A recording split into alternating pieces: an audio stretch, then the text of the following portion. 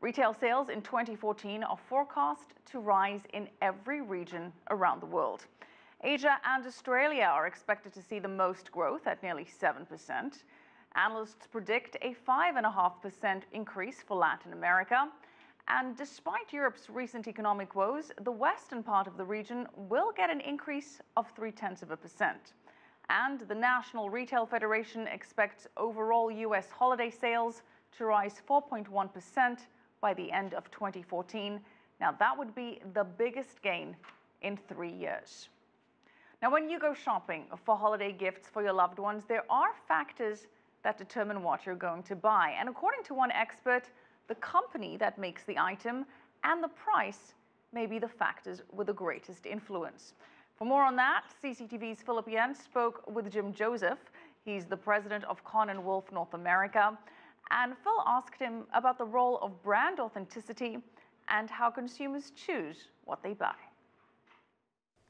Sure. Actually, we wanted to know what it means also, so we polled consumers all around the world, in actually 12 markets around the world, and we asked them to tell us what it means for a brand to be authentic. And it was really interesting because they played back some things that we wouldn't necessarily thought we would hear.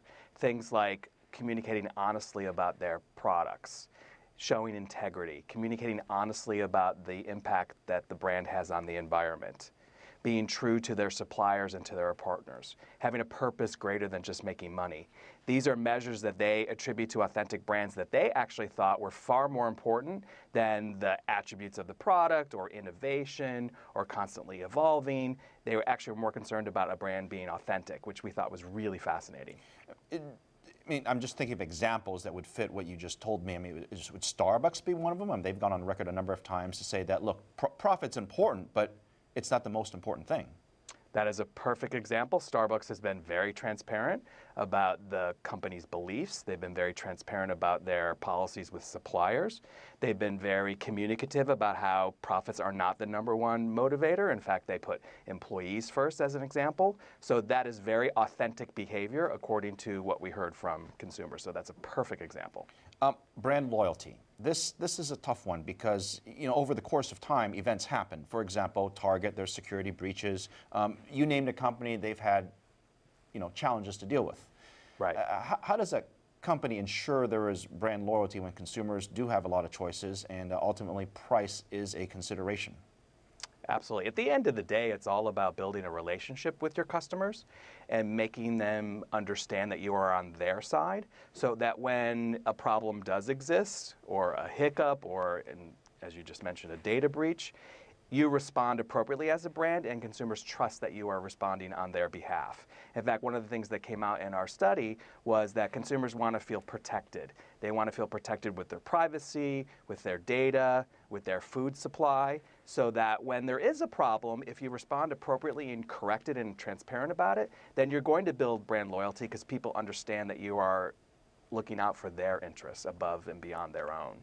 So I think it does build brand loyalty, yes. I hope I don't date myself, but I remember in the past, in lectures with professors, they would teach us that people choose brands because they want to be associated to a brand. If you want to be associated with a sort of the luxury car, if you will, you'll go buy a luxury car because you want people to associate you with a high-end sports car, for example. Absolutely.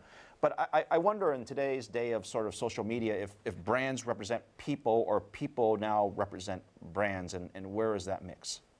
I think you just stumbled on the magical ingredient of social media because we've completely mixed the two. So brands absolutely have to reflect their customers and have to show that they relate to them and that they understand their lives and show how they add value to their lives.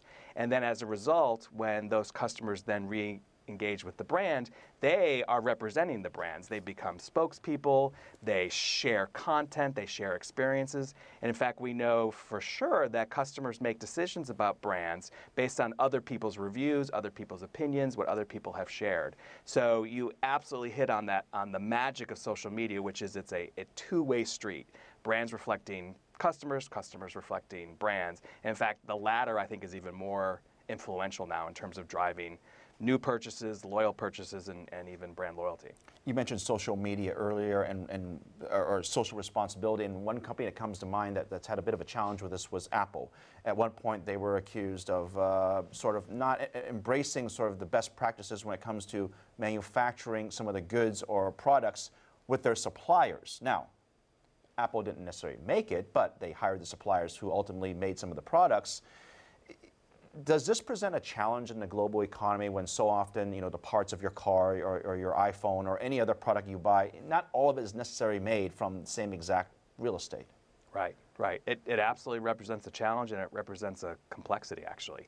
And that was one of the key pillars that came out of our authenticity study, was that customers are looking for transparency, honesty, open communications when it comes to the partners that you use and the suppliers that you use. Just come clean with it. Talk about who you're using, show your policies for selecting them, show that you're getting those suppliers to uphold those policies. And when something goes wrong, just own it and communicate it and talk about how you're fixing it. That's what people require now. They understand that parts come from different places, but they want to understand that you have control of it, you're owning it, and you're communicating about it. That came through loud and clear, for sure.